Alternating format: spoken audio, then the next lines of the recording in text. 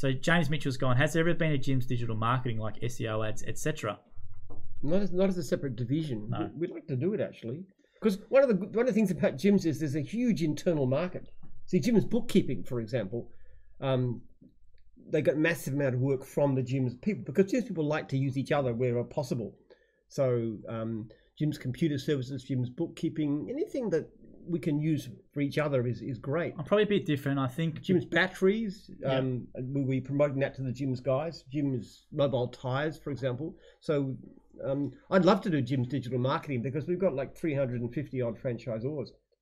And so if somebody's in gyms with the gyms badge on it doing digital marketing, they have a very good opportunity to get more business and help our franchisors to advertise successfully. It'll be an interesting one though, because they'll have to be really, really good, because as soon as the results go down, it's bad and it spreads like wildfire. That's the I'm playing devil's advocate here, but that's the problem I see with it. And if they are really, really good, they probably won't need gyms, because they'll be charging such an exorbitant rate externally. So that's what probably the reality of it is. But if you get a person who starts off, who's beginning, who has the knowledge but doesn't have the client base already, I reckon gyms would be a great way to get the business going. And by the time they are successful, then why would they want to take the brand on? Because it gives credibility.